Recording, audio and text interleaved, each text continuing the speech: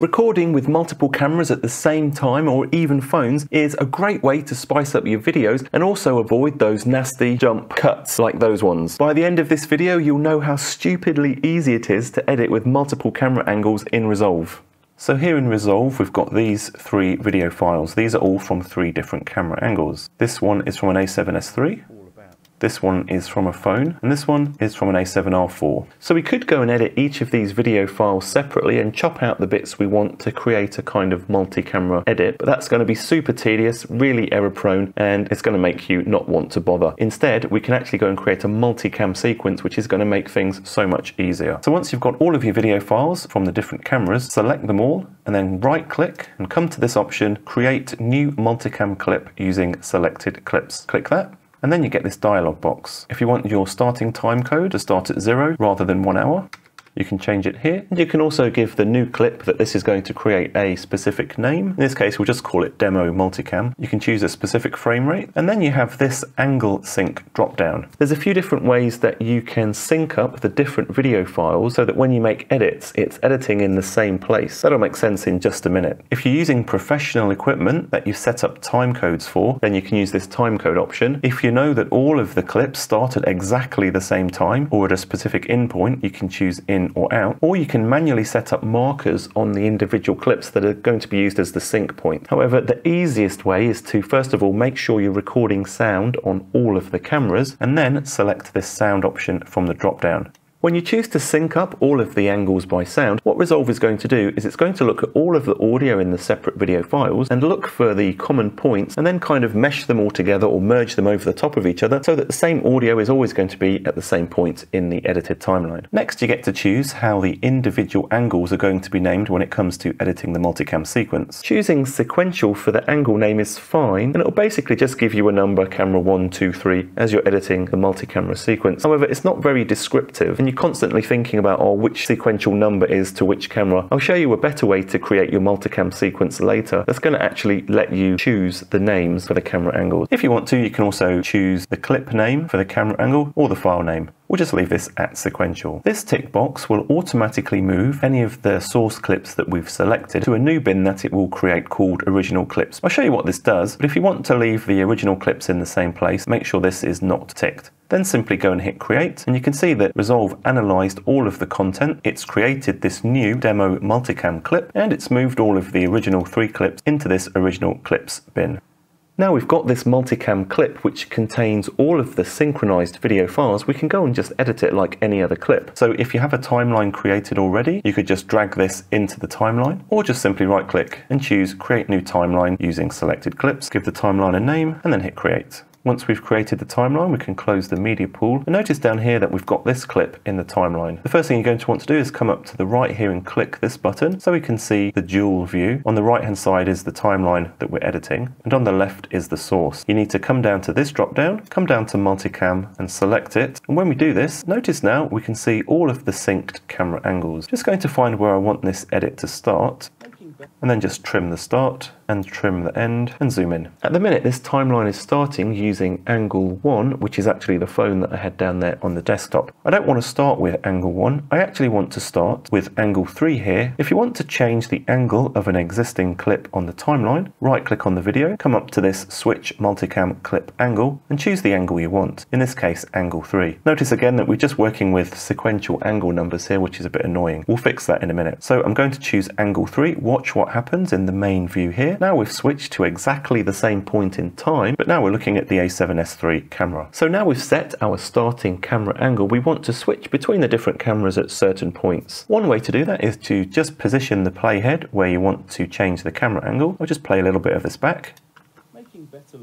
So say there we wanted to switch to angle 2. One way to do this is to come up to this multicam view, hover over the angle you want to change to. Notice we get this little razor icon. If we click this, it's going to create a cut and then change the camera angle. You can see now we've got this cut here. If I play this back,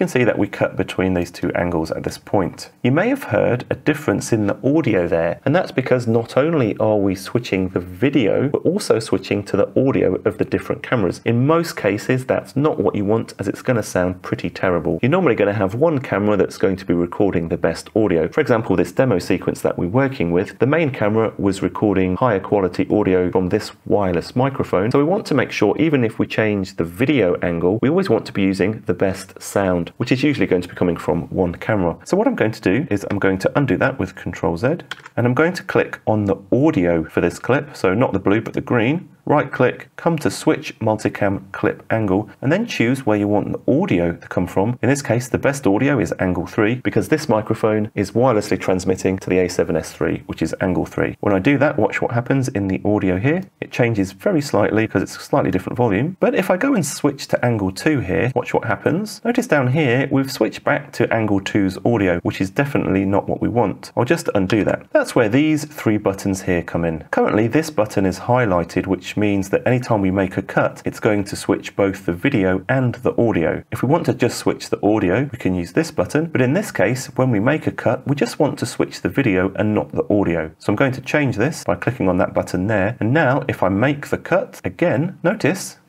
that we've changed from angle 3 to angle 2 here. So now we're always going to use the audio from the best video file. Just undo that. Instead of clicking on each of these icons with this razor tool whenever you want to make a change in camera angle, you can actually just play it back and then use the number keys on the keyboard to change in real time. Let me show you what I mean. So we'll just hit play, and then every time I want to make a cut, I'm going to hit 1, 2 or 3 on the keyboard. Making better looking, better sounding and better edited video is what this channel is all about.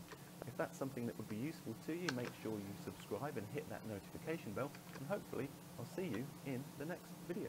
So changing this in real time is a super simple and super quick way of quickly switching between those camera angles without having to manually create edit points and then manually choose each camera angle. This can be a quicker workflow if you've got a lot of editing to do and maybe multiple takes or a lot of errors that you want to cut out. You get to craft and refine the flow of the video first and then just worry about the camera angles later. Before we do that, however, what we're going to do is we'll just delete this demo timeline and this demo multi-clip sequence, and we'll go and get the original clips. Just move them up to this demo folder and then just remove this original clips folder. Earlier in this video I said there was a better way to actually create the camera angles rather than just sequential numbers. A great way to do that is to just come back to the media workspace here, and you can see here our 3 video clips. What you can do is right click on these column headers, and this gives you all of the different metadata that you can display. What you want to do is come up here and make sure you've got camera number selected. I'll just tick that. Now you can see we've got this camera column. If you click on one of these clips and then click in this camera number column, you get to enter a custom camera number, but it doesn't have to be a number. You can actually use any text you want. So in this case, I'm just going to say side. This is the phone that I had on the desktop. So let's just call this phone, and this is the A7R4. We'll